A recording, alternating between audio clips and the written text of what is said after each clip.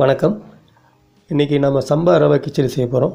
ரொம்ப டேஸ்டியான ஹெல்த்தியான ஒரு ஃபுட்டு தான் சம்பா ரவை கிச்சடி. ஒரு 4 பேர் சாப்பிட்ற அளவுக்கு தேவையான சம்பா ரவை கிச்சடி இன்றைக்கி செய்ய போகிறோம். 4 பேர் சாப்பிட்றதுக்கு தேவையான அளவுக்கு சம்பா ரவை கிச்சடி செய்கிறதுக்கு ஒரு 1/4 கிலோ சம்பா ரவை, 1/4 கிலோ தக்காளி, 1/4 கிலோ வெங்காயம், 100 கிராம் கேரட், 100 கிராம் பீன்ஸ், ஒரு 4 பச்சை மிளகாய் நீளமாக வெட்டினது, கொஞ்சமாக கருவேப்பிலை. முதல்ல அடுப்பில் பாத்திரத்தை வச்சுக்கலாம்.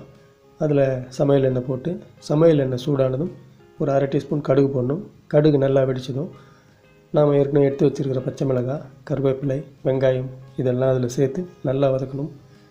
வெங்காயம் நல்லா வதங்கி செவந்து வரும்போது நம்ம வெட்டி வச்சுருக்கிற தக்காளி அதில் சேர்த்துக்கணும். வெங்காயம் தக்காளியை ரொம்ப நல்லா வதக்கணும். வெங்காயம் தக்காளி தொக்குக்கு வதக்கிற அளவுக்கு நல்லா வதக்கணும். வெங்காயம் தக்காளி நல்லா வதங்கி வரும்போது நாம் ஏற்கனவே வெட்டி வச்சுருக்கிற கேரட் பீன்ஸ் அதில் சேர்த்து ஒரு 5 நிமிஷம் வதக்கணும். 5 நிமிஷம் கழித்து 1 டீஸ்பூன் கரம் மசாலா, 2 டீஸ்பூன் இஞ்சி பூண்டு பேஸ்ட், 1 டீஸ்பூன் மிளகாய்த்தூள் சேர்த்துக்கணும்.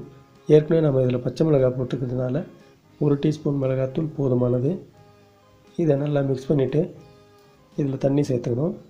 சம்பா ரவை கிச்சடி செய்கிறதுக்கு 1 மடங்கு ரவைக்கு 4 மடங்கு தண்ணி சேர்க்கணும். அதாவது இப்போ 1/4 கிலோ ரவை எடுத்துருக்கோம், அதுக்கு 1 லிட்டர் தண்ணி சேர்க்கணும். 1 லிட்டர் தண்ணி சேர்த்து நல்லா மிக்ஸ் பண்ணி விட்டு பாத்திரத்தை ஒரு மூடி போட்டு மூடிட்டு அடுப்பை ஃபுல் ஹீட் ஏற்றிக்கணும். இப்போ அடுப்பை நல்லா சூடு ஏற்றிட்டு ஒரு 15 நிமிஷம் நல்லா கொதிக்க விடணும். இப்போ 15 நிமிஷம் ஆகிடுச்சு. 15 நிமிஷம் கழித்து நம்ம அந்த பாத்திரத்தை திறந்து பார்க்கும்போது நாம் அதில் போட்டிருந்த கேரட் பீன்ஸ் எல்லாம் நல்லா வெந்துட்டுருக்கோம்.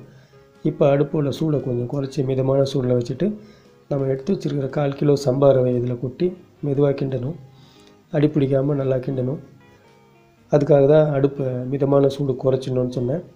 நம்ம இப்படி கிண்டும்போது கொஞ்சம் கொஞ்சமாக பாத்திரத்தில் இருக்கிற தண்ணி ட்ரை ஆகிட்டே வரும். ஆரம்பத்தில் கிண்டுறதுக்கு கொஞ்சம் நல்லா ஈஸியாக இருக்கும். போக போக மிக்ஸ் பண்ணுறது ரொம்ப கொஞ்சம் கடினமாக இருக்கும். சம்பா ரவை நல்லா டைட் ஆகிடும். நாம் தண்ணி சரியான அளவு வச்சுருக்கிறதுனால அந்த தண்ணி மொத்தம் இறுகி ட்ரை ஆனதும் சம்பா ரவை நல்லா பாயில் ஆகிடுச்சு அப்படின்னு நம்ம செக் பண்ணாமலே தெரிஞ்சுக்கலாம். இப்போது ரொம்ப டேஸ்டியான ஹெல்த்தியான ஒரு ஃபாஸ்ட்டாக செய்யக்கூடிய ஃபாஸ்ட் ஃபுட், ரொம்ப ஹெல்த்தியான ஃபாஸ்ட் ஃபுட் இது. சம்பா ரவை கிச்சடி ரெடி. காலையில் அவசரமாக வெளியில் கிளம்புறவங்க பிரேக்ஃபாஸ்ட்டுக்கு இதை செஞ்சு சாப்பிட்லாம். மீண்டும் வேறு ஒரு மெனுவோட அடுத்த வீடியோவில் சந்திக்கிறேன். உங்களுக்கு இந்த வீடியோ பிடிச்சிருந்தா லைக் பண்ணுங்கள். ரொம்ப பிடிச்சிருந்தா உங்கள் ஃப்ரெண்ட்ஸுக்கெல்லாம் ஷேர் பண்ணுங்கள். நீங்கள் நம்ம சேனல் பார்க்குற புதிய நண்பராக இருந்தால் மறக்காமல் கிச்சன் கில்லாடி சேனலை சப்ஸ்கிரைப் பண்ணுங்கள். இந்த வீடியோ குறித்து உங்களோட கருத்துக்களை கமெண்ட் பண்ணுங்கள். நன்றி, வணக்கம்.